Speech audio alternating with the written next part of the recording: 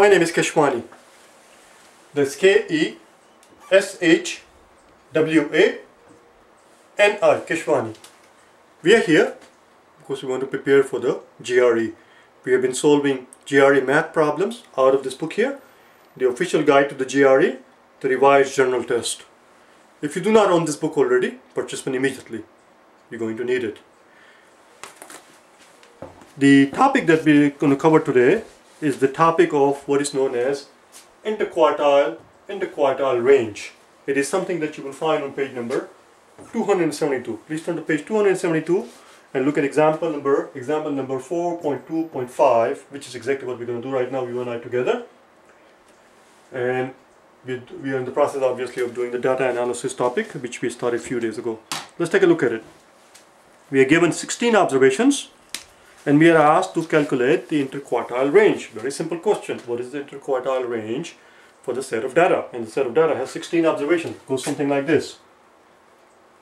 2, 4, 4, 5. It's not put it too close to each other. I'm going to make it look like 45. 7, 7, 7.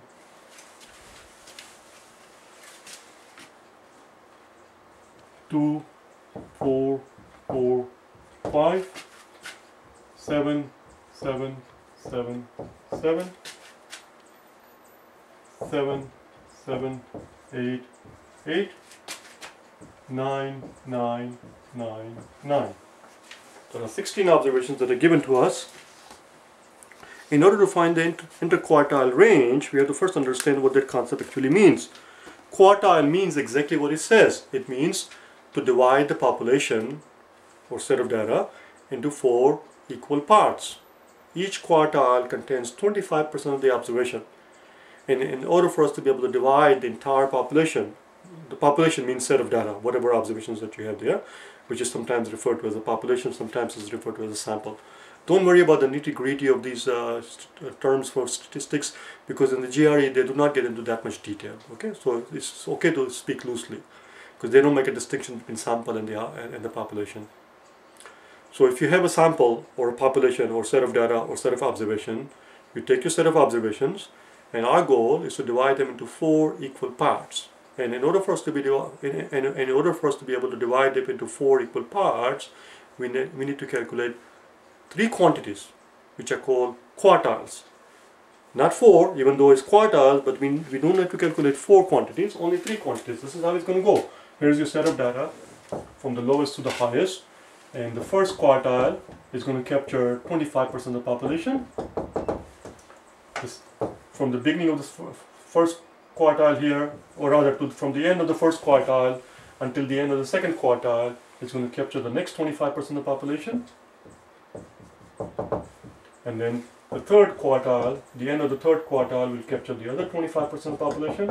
And finally, from the beginning of the third quartile until the end, which is the highest number, the greatest number, this is the lowest observation, the greatest number, this is going to capture the top 25% of the population. The question is, what does interquartile range means? Interquartile range means exactly what it says. It's a range. You know what range means. In the ordinary range, we simply take the difference of the greatest and the lowest. We take the difference between these two extremes. Instead of taking the difference between these two extremes, in the interquartile range, we take the difference of these two guys. These two guys. And the range that we are interested in, is this guy right here in the middle. Right here.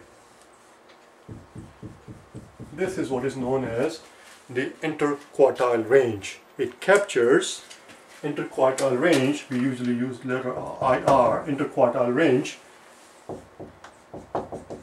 Interquartile range captures the middle 50% of the population. It captures the middle 50% of the population. So if you're in the, if your teacher tells you that this is your score for the quiz and you are in the interquartile range, what he or she has told you is that you are neither a dummy nor a genius. Your score was not in the bottom 25% of the students. You are not in the bottom 25% of the students. You're also not in the top 25% of the students. You're somewhere in the middle 50%. and the interquartile range, which is what we have to calculate here. So the very first thing we have to do here is to divide up this population into 4 equal parts. Let's do that. We're going to divide it up into 4 equal parts, which makes it very easy. Life is sweet because they give you exactly 16 observations. Now, had there been 17 observations, we would start in the middle. We would start in the middle, and just to make it interesting, just to make you understand, let's pretend that there is one more observation here. Let's put in one more here. Let's call it 17.25. Let's pretend that this is the 8th observation. So we have 8 observations on the left hand side here, 4 here, and 4 here. Then we have 8 observations on the right hand side here, and this guy is right in the middle, which is your median. The median is the second quartile. Median is the second quartile. Here we do not have 15 observations. We have 16 observations. So again, we divide up into equal parts, and the second interquartile, second quartile rather. Second quartile is going to be the average of these two guys. Average of 7 and 7, of course, is just 7. Average of 7 and 7 is of course 7. But technically, what is going on is we're looking for something. Technically, what is going on is that we're looking for something that falls right in the middle. Had this been 8, we would have taken the average of 7 and 8. So here your second quartile is exactly 7, which, as I said, second quartile is the exact same concept as the median. Second quartile tells you that the 50% of the population is below it, and 50% of the population is above it, which is the definition of median. Let's find the first quartile. The first quartile, we have 4 to the left of it, 4 to the right of it. We are right here. We have to find the average of 6 and 7. The second quartile, or rather, the first quartile is going to be the average of these two numbers, 5 and 7. We take the average of it, which of course is 6. That is your first quartile. And finally, the third quartile falls right in the middle here. The third quartile is going to be the average of 8 and 9. You add up the 8 and the 9, divide by 2, and you're going to get 8.5. That's our third quartile. Now, before we go any further, let's introduce one more terminology. Listen carefully. Let's introduce one more terminology, which would not apply here because there are only 16 observations here. But if you had a large set of observations, in the case of large set of observations, we also use the term. Of course, you could use it here. It's not going to do any harm, but typically one does not. We also use the concept of what is known as percentile. So this Q1, the first quartile, is same as your 25th percentile. Why is it 25th percentile? Because Q1 tells you that the first quartile tells you that 25% of the observation, 25% of the observations are below it. And of course that would also imply that 75% are above it. 75% are above it, which of course is the implication of that. Second quartile tells you that 50% of the observations, are below it, which also implies that 50% are above. And if 50% are below the observation and 50% are above it, that is the definition of median. So your second quartile is the median. There are 3 different ways you can express this idea. You can call this second quartile, you can call it median, or you can call it 50th percentile. This is how we write it, P with a subscript 50. If I take the exam, say if I took the exam and my score was 672, I'm just making it up, which would not apply in the new GRE. I'm still stuck in the olden days. The scale in the GRE used to be from 200 to 800.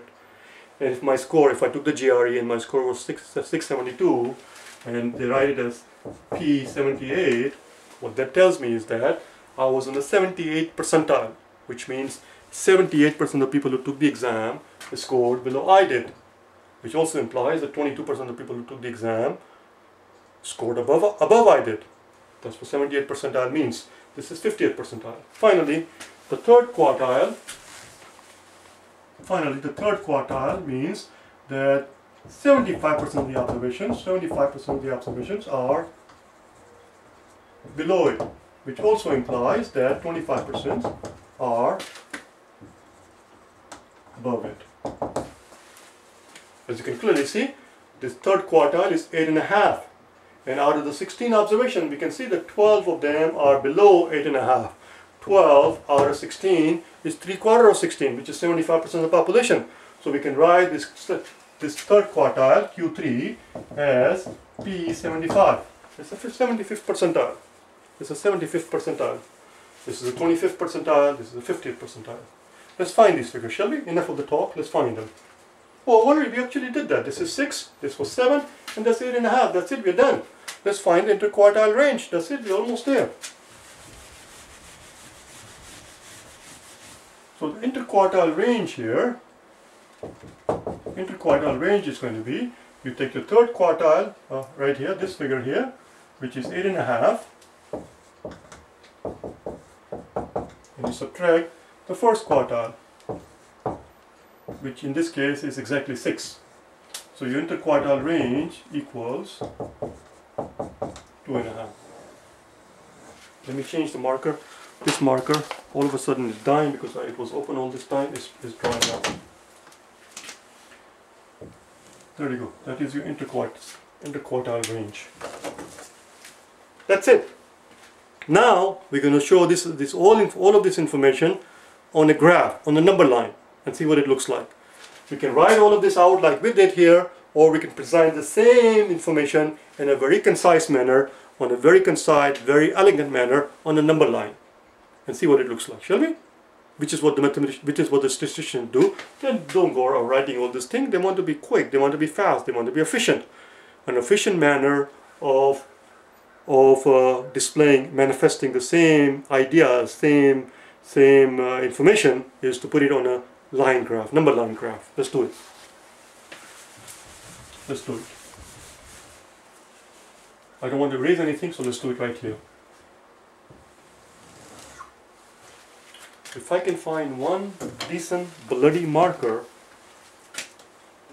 okay, so let's start from here. 1, 2, 3, 4, 5, 6, 7, 8, 9, and 10. Voila. And 10. What is our lowest one?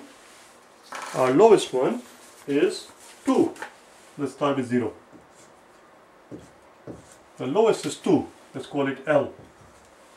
So the story begins here. This is our lowest. What is our first quartile? The first quartile is 6. 6 falls right here. This is our first quartile.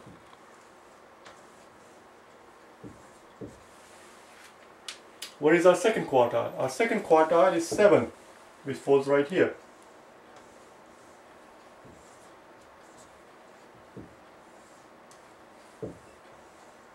Let's put a box around it so that it's easy to see. What is our third quartile? Our third quartile is 8.5. 8.5 would fall somewhere here.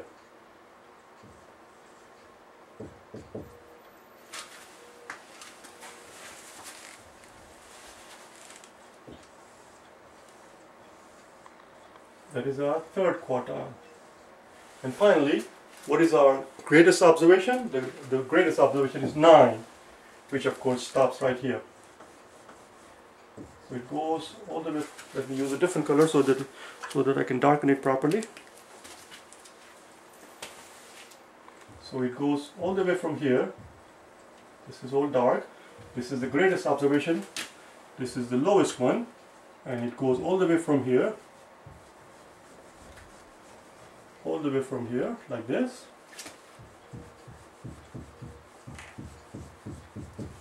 Voila. Now what does this graph tell us? What does this graph tell us? Well, we're going to talk about that. We're going to talk about what this graph tells us by pretending that we have no other information. Just pretend none of this exists. All we have in front of us, all that we have in front of us is this graph. This graph actually has a name. It is called, for some strange and inexplicable reason, it is called box and whisker plot. God only knows who came up with it, but apparently to that person, this is the box right here and these are whiskers. That's what it is. There's a whisker here and there's a whisker here. Box and whisker plot is what it's called. Let's see what this graph actually tells us, this box and whisker graph. If they give you a box and whisker graph on the exam just like this, will you be able to interpret it? Would you be able to extract information from it? Let's go through it one by one. The very first thing we notice is that the lowest observation, L, is 2. So the lowest observation here is 2. The second thing we notice is that the greatest observation is 9. The greatest observation is 9. That tells us that the range is 7. Then we notice that the Q1 is 6. Q1 is 6. I also see a line here for Q2. Q2 is 7, but Q2 is same as the median. So that tells us that the median of this population is 7, which tells us that 75% of the population is below this mark. Sorry, I didn't mean to say 75%. Median is 50%. This mark tells us that half the observations are below that mark, half the observations are above 7. Half the observations are above 7, half the observations are below 7. But another thing that we notice is that half the observations that are above 7, they're very close to each other. They are all clustered because here is widespread. There are more observations on the lower end. There is more of a spread in the lower end, more of a variety, more of a dispersion on the lower end of the observations than it is on the high end. They are all clustered around from the median. From median it goes only up to 9. And then we observe that the third quartile, right here is your third quartile. Third quartile is 8.5. Since third quartile is 8.5, first quartile is 6.5. Since third quartile is 8.5 and the first quartile is 6, not 6.5 rather, just 6. That tells us that the extreme values, listen carefully, this tells us that the extreme values in the middle 50% of the population, of the populations differ by only 2.5 points. It also tells us that the 50% of the population, the middle 50% of the population lies between this guy right here, Q1, which is 6, and Q3, this guy right here, 8.5. 50% of the population lies between 6 and 8.5. And that difference of 8.5 and 6 is called the interquartile range. That's what it tells us. It tells us all of these things that we knew, of course, already, but that's how you read it. And that's what it is. So one more time, a quick recapitulation here. This marker that you see in the middle, that is your median. This guy right here, the second quartile here, that is your median. This is the median. Half the observations are going to fall below it, half the observations are going to fall above it. The first quartile marker and the third quartile marker, the spread of the first quartile to third quartile is what we call the interquartile range. And the overall range, which is from the lowest to the greatest, which in this case is 7. That's all. That's it. We're done. I will see you tomorrow when we will start solving the problems that you see on page number, just so you know what I have in mind here. We're going to start solving the problem that you see on page number 296, the exercises. Now tomorrow's video, because today's video is 181, tomorrow's video and the day after tomorrow's video should say 182 and 183, but they're not going to. This, I think, it says 178 and it says 179. Just ignore 178 and 179 in the video, it says it. But I'm going to tag them as 182 and 183 and we're going to continue from there. Okay? I'll see you tomorrow. Bye now.